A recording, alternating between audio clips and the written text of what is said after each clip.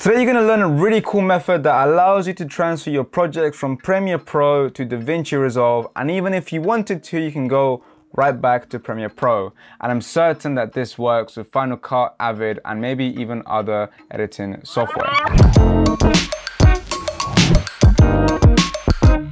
What's good, everybody? Welcome back to another Quick Tip Tuesdays with me, Camilo Castañeda. As some of you may know, I'm working on a video where I switched to DaVinci Resolve for 30 days as a Premiere Pro user. It's actually taken me way longer than I think, but when it's out, it'll be up here. But during this whole process, I discovered a really cool method that allows you to transfer your projects from Premiere Pro to DaVinci. Say you want to only do some color grading in DaVinci, but do your main edits in Premiere Pro, and from DaVinci go back, you can definitely do that, and I'm going to show you how. So as you can see here, I have a timeline on Premiere Pro of a recent project that I've been working on, which is called Reclaim the Threads. I would advise, if you're going to use this method of transferring to DaVinci and then back, that you don't actually apply any effects or any essential graphics, because if you apply effects that have nested sequences, you have to then source them, and also if you do the texts, DaVinci can't actually reproduce them.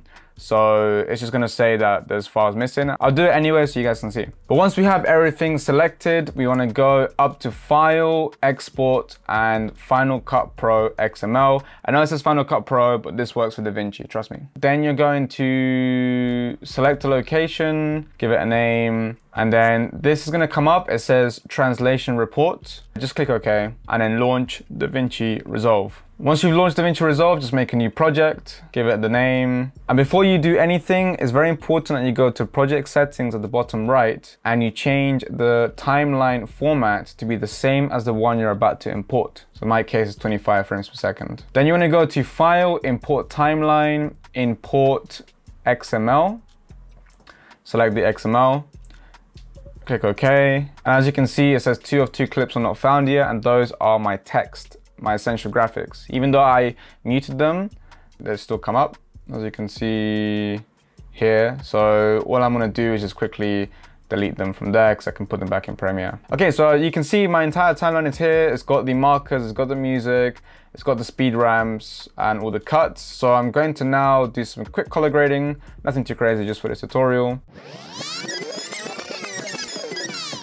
Okay, so I've done a very quick color grade just for the sake of this video, but if you now go to the Deliver tab, at the top you have a few different presets. You have Final Cut Pro 7, you have Avid, Pro Tools, and you also have Premiere XML. So you want to click Premiere XML and then choose a location. And I usually just keep everything to QuickTime uncompressed, and then you add it to render queue, and then you start the render.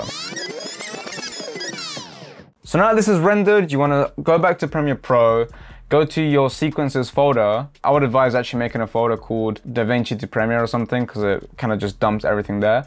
But basically you want to import that brand new XML file. It usually has a bunch of numbers after it. And you want to find the sequence. And when you double click it, you can see that this is the color graded sequence. It has the same cuts, it's timed with the music. It's got my speed ramp in there. And yeah, so all you have to do now is align it with your titles, add your effects, change everything you want to change.